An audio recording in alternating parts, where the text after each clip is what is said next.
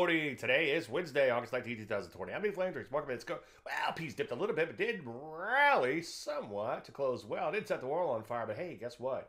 Winning, bam, that action puts them at all-time highs. And if you'd have told me back in March, we'd be right back here, I would not have believed it. But hey, believe in what you see and not in what you believe. Take a look at NASDAQ. Speaking of winning, bam, look at that. About 0.75%. Tiny Elvis rearing his ugly head. Take a look at the Rusty. Down a little bit yesterday. Didn't get the memo. So far, just a little bit of a flag pattern. Looks poised to continue.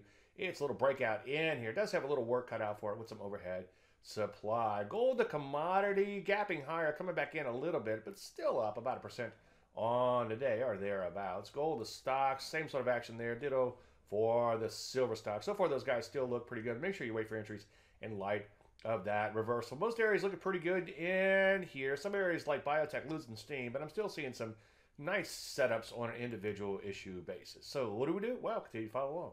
Any questions? Dave@DaveLandry.com. I'm Dave Landry, and you heard Mark Bay.